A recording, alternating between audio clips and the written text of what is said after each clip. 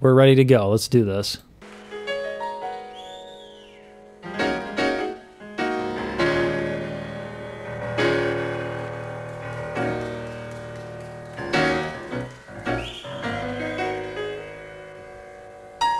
I love the touch. Like, touch and tone on piano takes a really, really long time to develop. That's really tough because you need to get to the bottom of the key in order for the hammer to strike the string, but the way that you get to the bottom really matters. So if you want to do it softly, you can't just hit it really fast. You kind of have to, it's involved. It takes years and years, and her touch is great.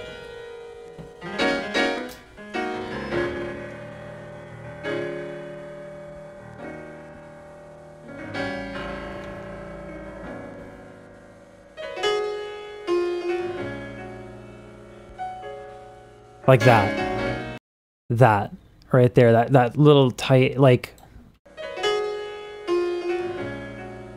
that dynamic range on a piano is really, really, really hard to achieve. Her touch is great.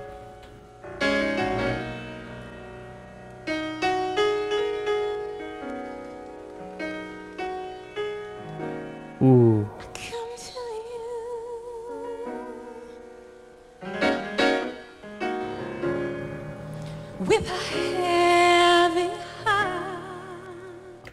Oh man, I love that. Okay, so in the beginning when she does that, it's a really small mouth opening and it's a higher larynx. It's very gentle. With a heavy heart. And then she uses like really like a ha ha versus ha, right? That wider mouth gives it that brassy tone. Don't know quite where to start to say that no one has ever loved me like you do. Oh man, she's such a good musician. Holy crap. Wow. Her, like I talked about a lot of her dynamic range on the piano, but her dynamic range on the mic is also incredible. And it's actually really interesting because not only do you usually have compression on a microphone when you sing, so this is like kudos to this, whoever's doing the sound. That's a dynamic microphone, which means it's got more range. You usually use dynamic microphones when you're going live because condensers pick up a little bit too much. So that's a dynamic mic, so it's already got a wide dynamic range. But you almost certainly have a compressor on that somewhere in the signal chain. But it's not so much compression that you cannot tell what it is she's doing. Additionally, even if you have dynamic control, one of the ways that you can make like a high compression situation work is to do exactly what she's doing and morph the frequencies of the vowels. So, and she's doing that with her mouth shape. She's making it wider, she's making it tinier, and you can hear that when she's wider, it's brassier, and when she's rounding her lips, it's smoother. And that's a great way to play with dynamics with tone. Like you do.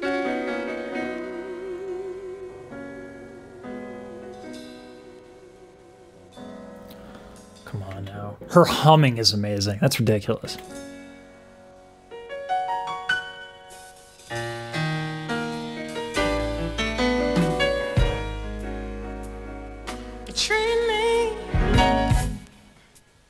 Come on. Like you just Oh man. Oh, that's good. Okay, so she goes from the flute free flowing, like a lot of chord extensions and like, you know, ninth chords and all this stuff and really smooth and all that. And then I don't know how, like it's probably just a lot of rehearsal time, but she just joins in with that drummer like boom. She's just on point and they just kick it live. That's just so hard to do. To be that tight with your band is so difficult. This is amazing to me.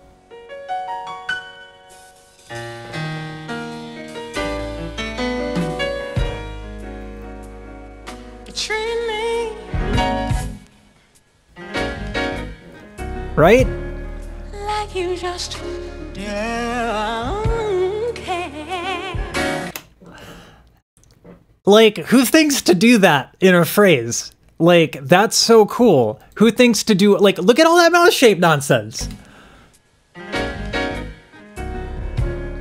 Like you just don't care.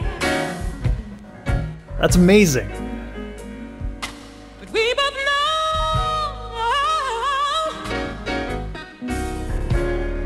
darling, that's nothing but nowhere. The other thing too is that was a cricoid tilt, a belt. And having dynamic control on a belt is extremely, extremely difficult. So if we get, like, here's what the two sound like. So this is a thyroid tilt. This is more traditional and more classical. A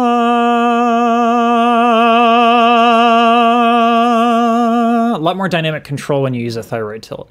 When you belt, and I don't belt terribly well, so I'm not going to try and demonstrate that. And I certainly can't belt and have like a lot of dynamic control. Belting is really, really hard to have dynamic control because what a cricoid cartilage tilt does is it really thickens the folds. And we measure sound in what's called sound pressure. We level volume in what's called sound pressure level, SPL, right?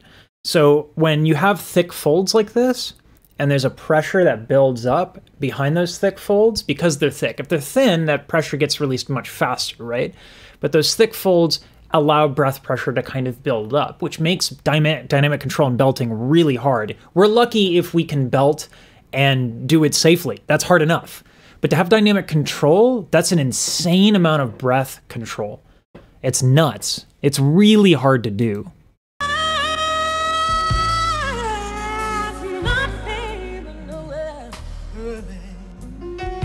That's nuts. That's really hard.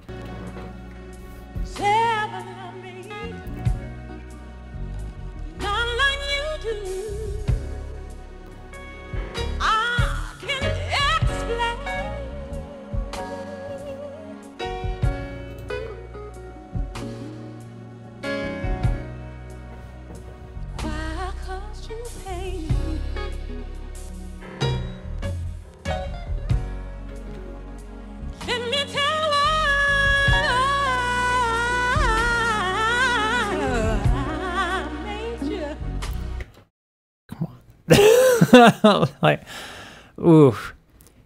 So, practice your scales. Or actually someone on a YouTube comment, like when I was like, this is why you practice your scales, to do stuff like that. Someone in the comments actually said something interesting. They're like, I didn't do scales. I just, copied the trumpet player in my church and copied a bunch of other runs. And that's actually really smart. That's called transcription. It's easier for singers to do. We don't have to write down the notes. We just kind of slowly try to copy a run.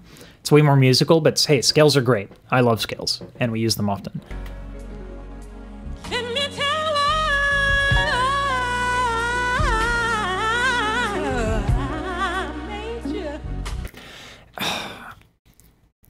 Okay, so one of the reasons I think people struggle with runs is actually it's kind of runs become easy once your fundamentals are really good. To do a good run, you need to have very gentle breath because you need the folds also to be really thin because they need to move really fast, right? If they're big, that's not going to move quickly. If they're tiny, they can move really fast, and between notes, et cetera, et cetera.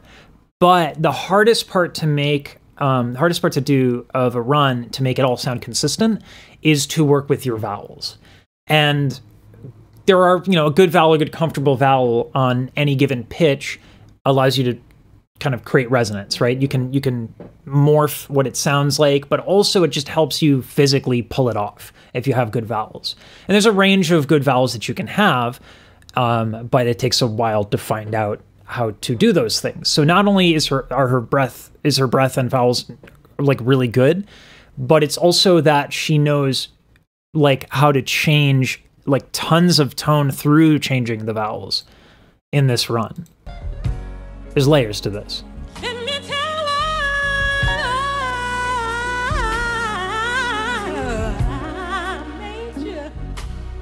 Right? You hear how she goes to that low and it's like a more neutral vowel and then she changes when she goes up. Like It's like, this is what I mean when I say like runs have to be musical. Everyone just gets like, oh, that run was really fast. But this is insane. This is so good. It's so good because it's incredibly phrased. It's not just a bunch of notes, it's music.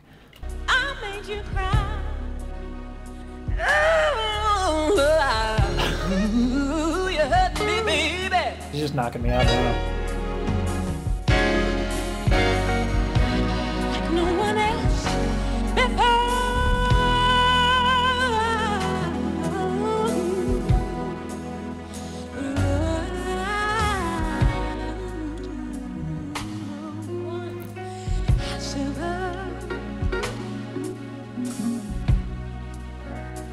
Love me like you do. I don't know if she's signaling to the band or whatever there, but man. I think the best thing you could do, anyone who's watching this and wants to improve, I would slow down the video, because you can do that on YouTube, which is awesome that you can slow it down, so that like go piece by piece over what she's doing and just kind of test out what she's doing with the vowels. Everyone has a different mechanism, so you have to train vowels not in like a rigid way. You kind of have to experiment with a bunch of stuff. And this sort of stuff is amazing to try and copy. Don't get frustrated if you can't do what she's doing. Very few people can. But it's a wonderful opportunity to practice. Like you do.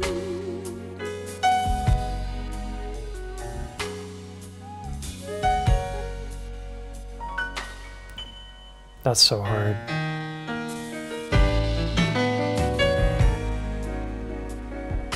I just can't get enough of her piano playing. When you go up top on, and this is not for keyboard players or anything like this, is if you have a baby grand or a bigger piano, then you can get this dynamic control. You basically need a baby grand or larger, unfortunately, to really play piano the way that it was intended, where all of these soft little things matter. When you get up to the higher notes on a piano, you have to hit them a certain way or they sound incredibly painful and abrasive. And the way she goes up here with like, you know, there's a lot of dexterity in that, like moving your hand and your fingers in such a way. So it's hard to just do that motion, but then also like as you're like tailing off with the hand to also like just touch that note in such a way that it's not abrasive. That's really tough. Listen to this high note on the piano. Now you wanted me.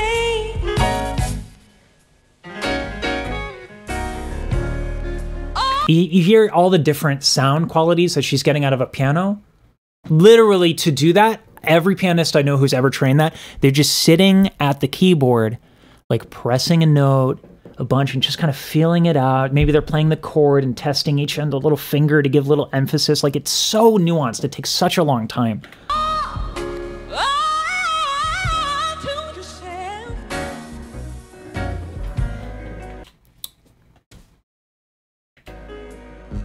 But I just found out you've got somebody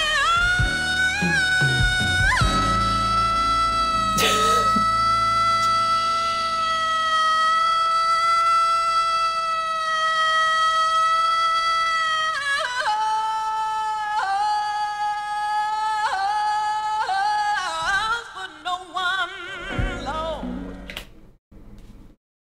What?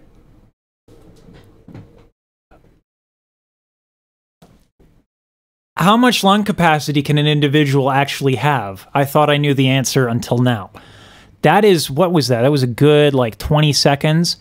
So you'd imagine that holding onto a higher note is more impressive than holding onto a lower note. And there is truth to that. You can't really hold on to a note for a really long time until you're extremely comfortable on that note with all different permutations of whatever vowels you're going to use. So yes, that is impressive, but what makes it a little easier to sustain on a high note is that high notes take less air. But then you have another problem, because how do you use less air? Well, in some cases, not only do you have to take a smaller inhale, but you also have to suspend stuff so that your torso isn't contracting, therefore expelling more air. So this is hard. I don't know if anyone needed to hear that out of my mouth, but this is really difficult to do. But I And I want to listen to it again because I'm selfish. You've got somebody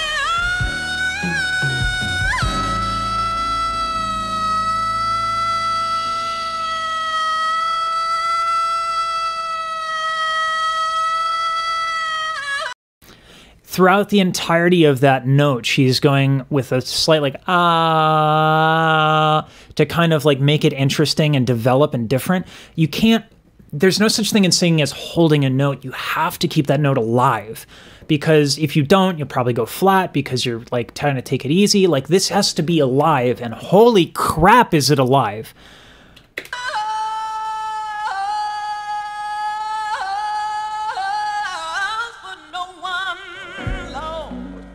That's that kind of moment. If I were a smoker, I'd be like, I need a cigarette.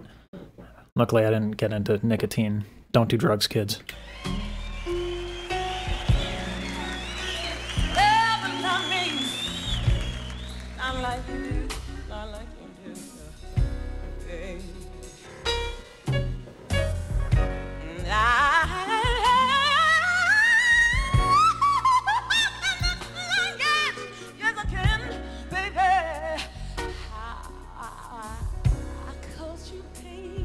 I love it.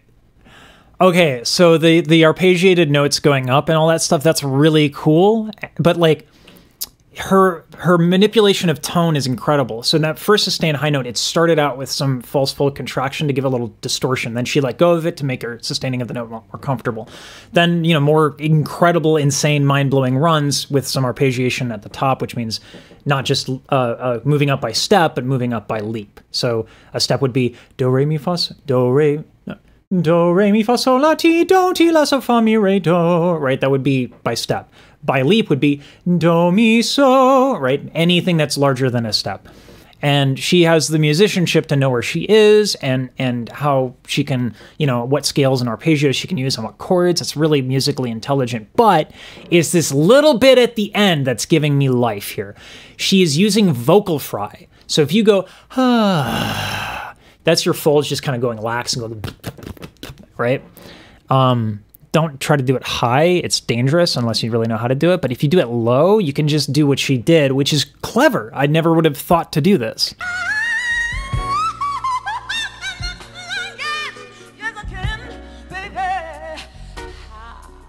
Right there.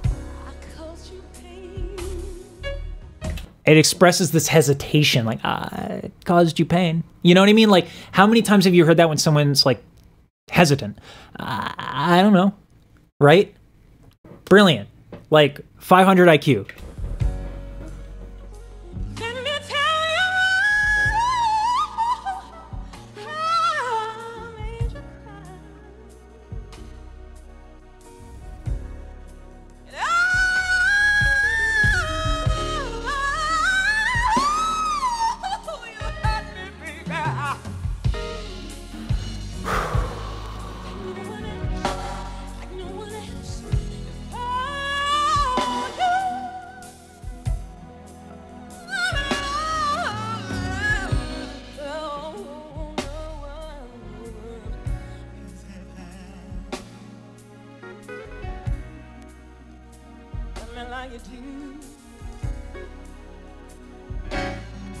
She's got so much soul, you know? Like, you could totally believe every word of this.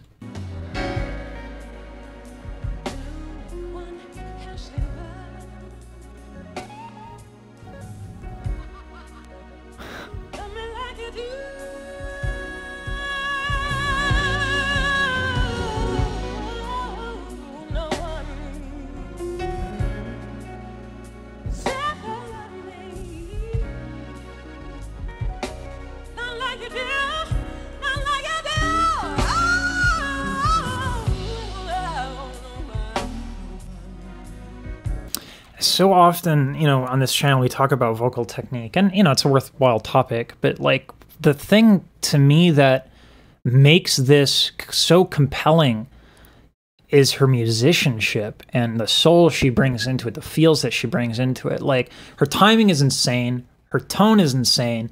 Her choice of run scales and arpeggios are insane. Like, like, music is not a difficult thing for Rachelle Ferrell.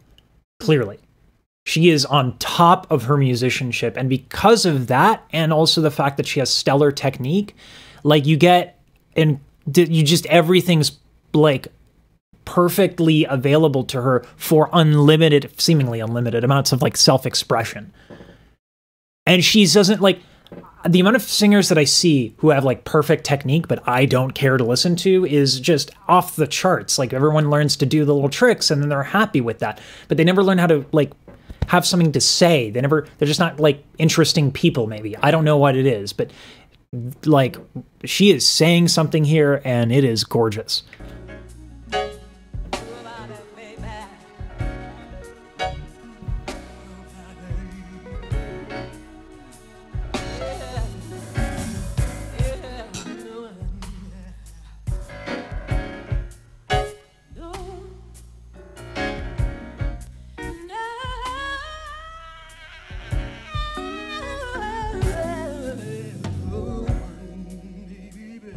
Okay, we're going to talk about that use of the false folds here. The false folds are like right here. They're located above the real vocal folds, and they come together usually when you cough. You can kind of feel that contraction if you just kind of hold the cough and you don't do it. So usually a false folds, if they contract while you're singing, you're either going to go flat or it's going to be massively uncomfortable. And so what she does is she uses the false folds, but with incredibly soft dynamics, so that she can get the distortion without going flat and without hurting herself.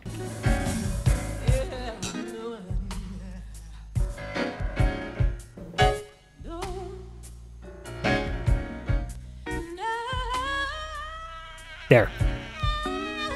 Just for like a split second.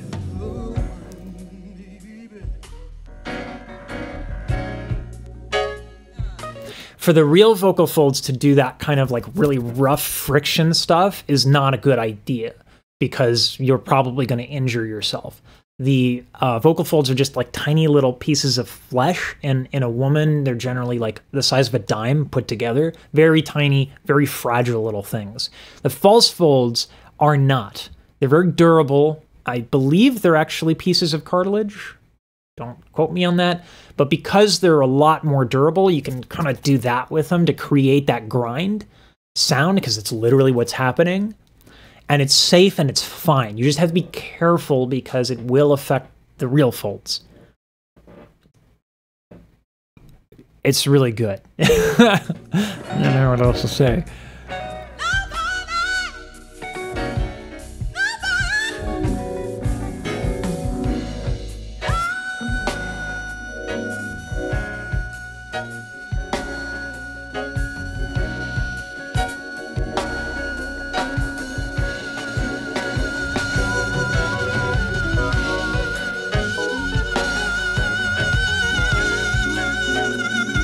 What?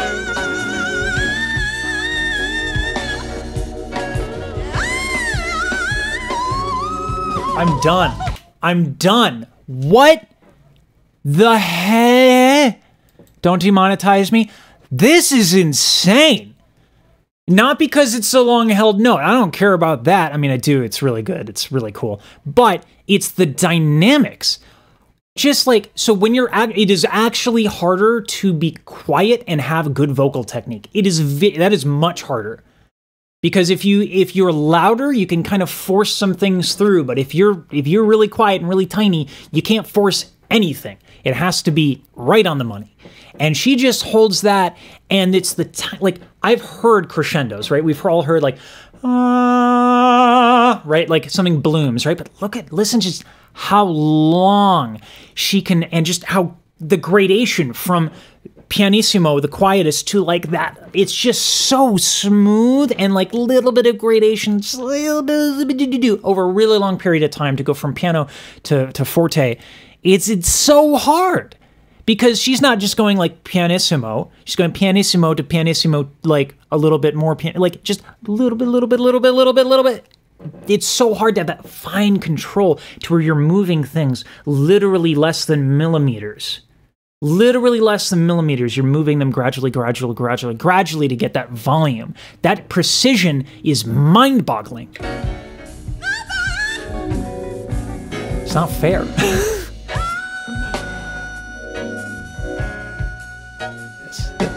This is insane.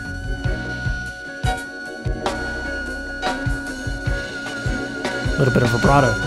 Just coming in there. Boom.